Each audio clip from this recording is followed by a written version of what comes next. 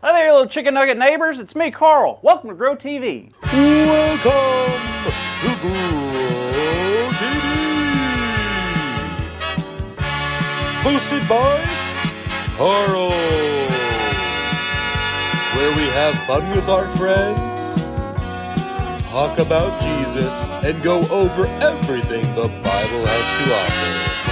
Now once again, welcome to Grow TV. Well, howdy ho, neighbor. I'm just on my daily route, and I tell you what, today has been pretty cool. You want to know some of the stuff I've seen today? Well, I'm going to tell you anyway. So on my first delivery, I ran into the most distinguished gentleman. Someone with whom I locked eyes with, I felt more sophisticated and wiser. You ready to see who I met? Check this picture out. Right? His name is Sir Skippy Nutterbutter, and he is a great dude. Then I was walking down the sidewalk and I saw the craziest thing. Look. I mean, look, it's just a normal guy walking his pet, right? Wrong. It's just a normal pet, right? No, it's a fish. I ain't kidding.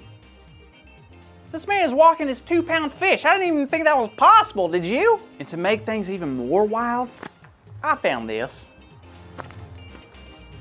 Now, my buddy Andrew's house is always my last stop. And when I saw this at the bottom of my bag, I got a really weird feeling. I mean, who gets top secret messages? I mean, is Andrew a secret agent? Is Andrew like the secret billionaire owner of Disney or something? What could it be? You know, part of me really wants to read what's inside. Is that wrong? Of course it's wrong. All my mail-carrying training has told me not to do that, but I want to so bad.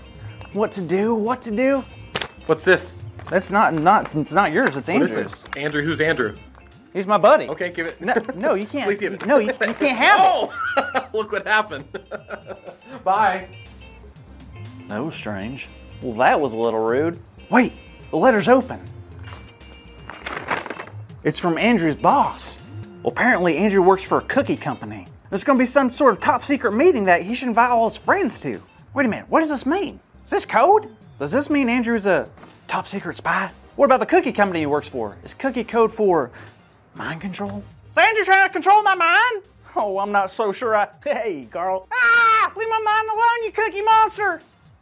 What? Oh, nothing. I was just daydreaming of puppies. Puppies? You called me a cookie monster. That's what I call puppies because puppies are so sweet. Okay, is that for me? Well, these are 100% prescription. They're not like not prescription. Like they're not a fashion statement or anything. It's just glasses on my head that I need. They're mine. I was talking about the letter, Carl. The letter? What letter? The red one in your hand that has my name on it. Oh, this one? Yeah, here you go. Oh, thanks. I didn't read it, by the way. I mean, there's the things that were inside of it I definitely did not read. You're acting weird today. Oh, cool. Please don't control my mind, you secret cookie man, Andrew. What?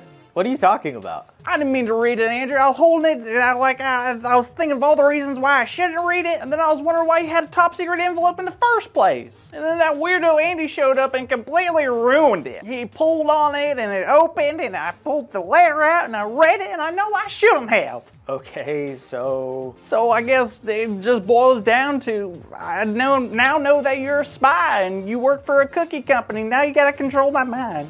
I'm so sorry, Andrew. Please don't hurt me. Carl, chill out. I'm not a spy.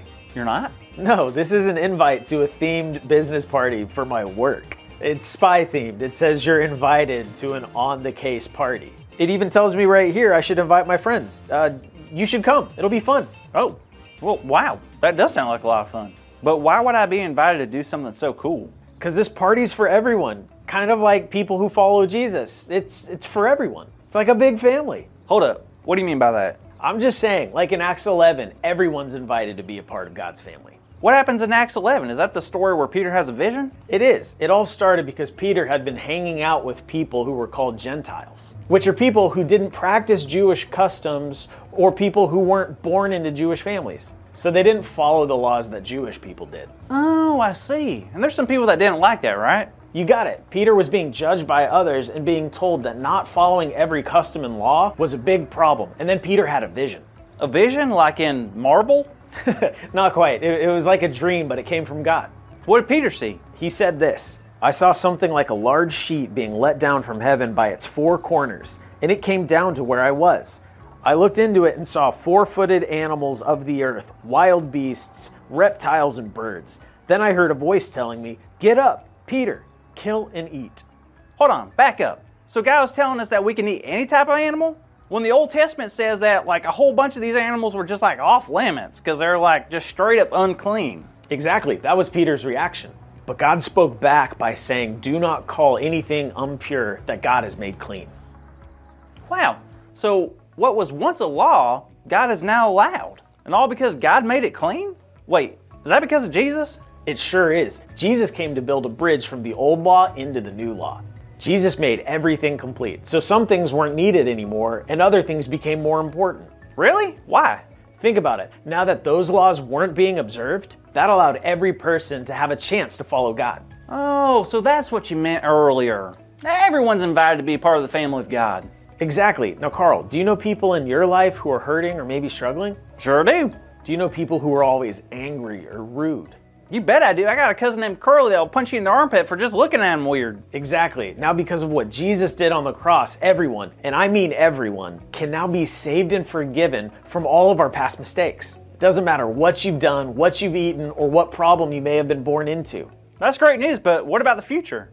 What do you mean? Like for all those people who might make mistakes in the future, does God still forgive and deliver them too? Absolutely. That's what's great about all of this. God offers a new life to everyone who wants it. And God promises that everyone who follows Jesus will be given the Holy Spirit. The same Spirit that raised Jesus from the dead? That's the one. I can't tell you how great it is to know that God can deliver everyone.